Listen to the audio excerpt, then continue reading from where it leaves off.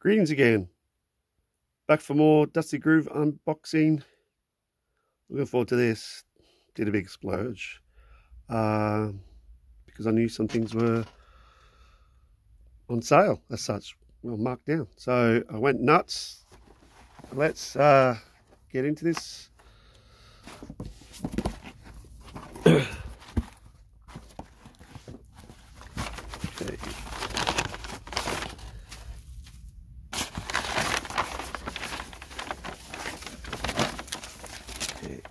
Alrighty, now, sideways. So let's start with this sucker.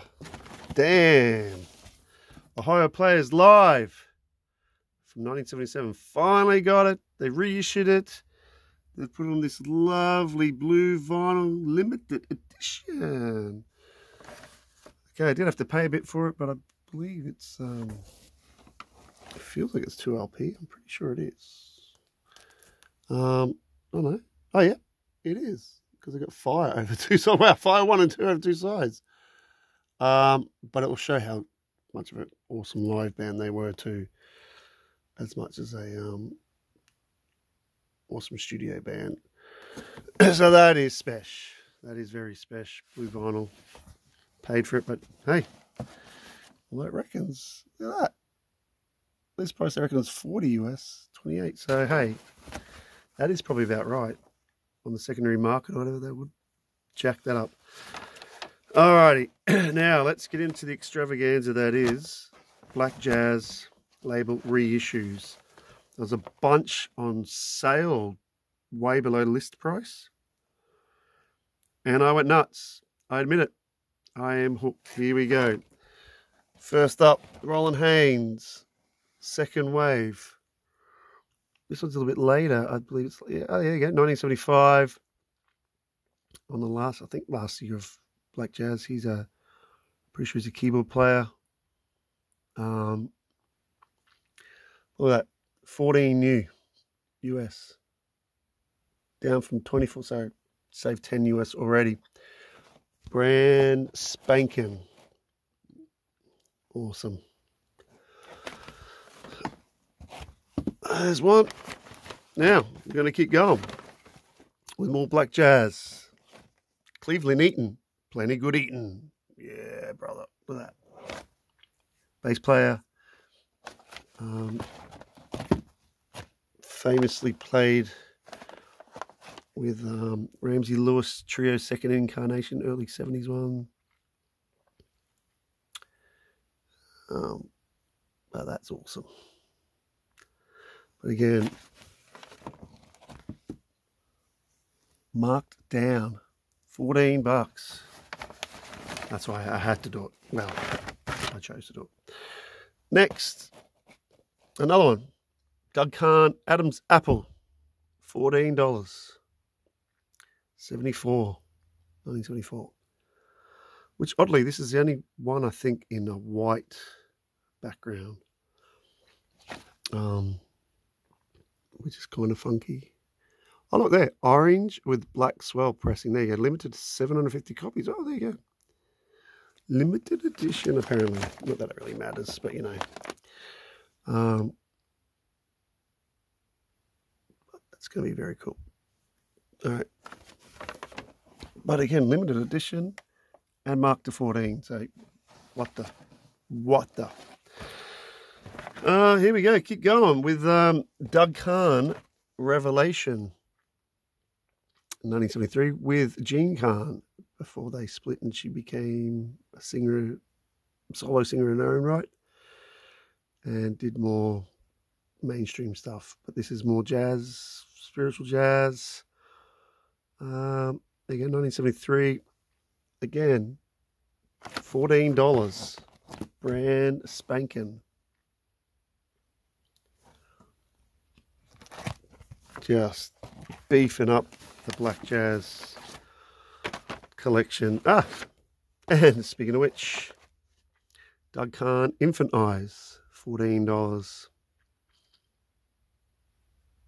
1971, so this one's earlier. And there's Gene Kahn as well on vocals. This is cool. Henry Franklin on bass. 1971. Oh, this is when they did the whole flip upside down, because in the record rack, I think that was their thing, that in the record racks that part would stand out. If it got turned upside down, it'd still see the same thing. I don't think they kept that up the whole time. Anyway, Walter Bishop Jr. fourth cycle. Oh, Junior's fourth cycle, sorry. Keeper of My Soul. 1973. Now, I did pay more for this one. It wasn't marked down, but wanted to up the collection. So I got it while I could. That one was a little bit more. Don't know why. No idea. Maybe it was the record label, you know, or distributors put them down or something. I don't know. The others are not that long. All right, well, keep going with the Black Jazz label stuff. Oh, there's that upside down thing. There we go. This one was 14. Walter Bishop Jr. Coral Keys. Damn. Nice. But yeah, this is in the flippy. Oh, flippy. So I got two Walter Bishop Jr. ones there. But that one is marked down. Oh, it's got Harold Vick and it's got Idris Muhammad. How's that? That's all right. Next, another one. Rudolph Johnson's Spring Rain. 14 again. First ever LP reissue of this 1971 album from superb sax man Rudolph Johnson.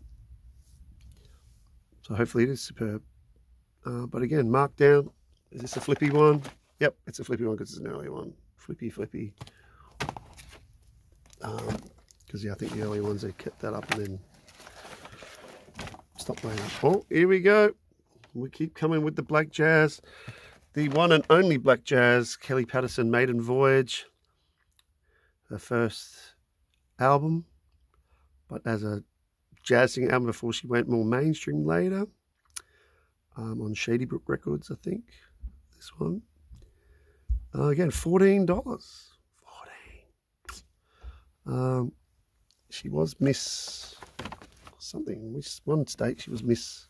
I forget which state. But she was in the pageant thing before she went on to singing. Yeah, so this is not a flippy cover for some reason.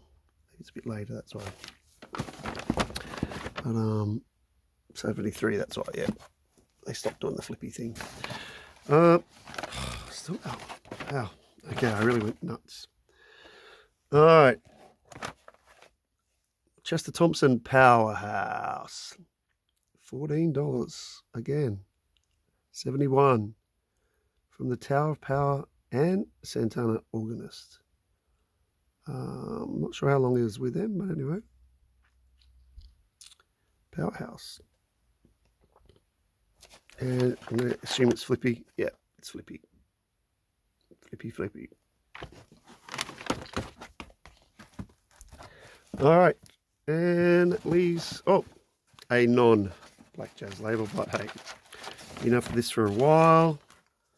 Had to snap it up while it was there. Yeah, I had to pay a little bit, $20 US. Gil Scott Heron, Real Eyes. Oh, that's lovely. I'm pretty sure that's his kid. Be spooky if it wasn't, but anyway. $20, but you know, Gil Scott Heron stuff always is not cheap. It was late 70s or early 80s, something. There you go. Yeah, 1980. Right on there. But, hey, Gil Scott Heron, what do? You buy it because it's Gil Scott Heron. Still doing his thing. But anyway, that's a massive haul. Damn, there's a lot to listen to. Yeah, hope you enjoyed. Cheers.